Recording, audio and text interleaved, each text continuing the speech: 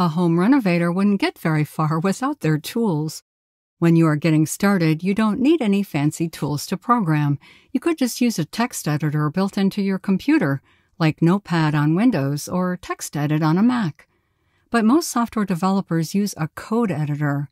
The difference between a text editor and a code editor is that a code editor knows about code. It can provide color coding of keywords, variables, and data types. Like Word or Google Docs, a code editor will underline misspelled keywords and indicate syntax errors, such as missing semicolons or braces.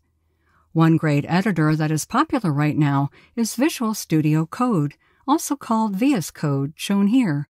It's a high-quality code editor available for free from Microsoft and runs on Windows, Mac, and Unix.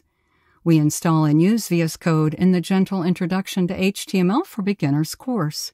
Other programming tools that can aid your productivity include user interface builders to quickly lay out the UI of your application, debugging tools to aid in finding and fixing errors in your code, navigation tools to help you navigate around in your code, repository tools for storing, sharing, and retrieving code, and formal testing tools to help create and run code tests.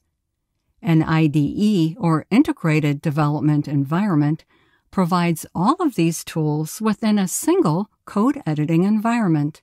For example, Microsoft's Visual Studio for .NET and IntelliJ or Eclipse for Java development are full-featured IDEs. So, there are many developer tools available to help throughout the application's lifecycle. A good code editor aids your productivity. An IDE, Integrated Development Environment, provides many tools within a single coding environment. Now let's finish up our journey with takeaways and next steps.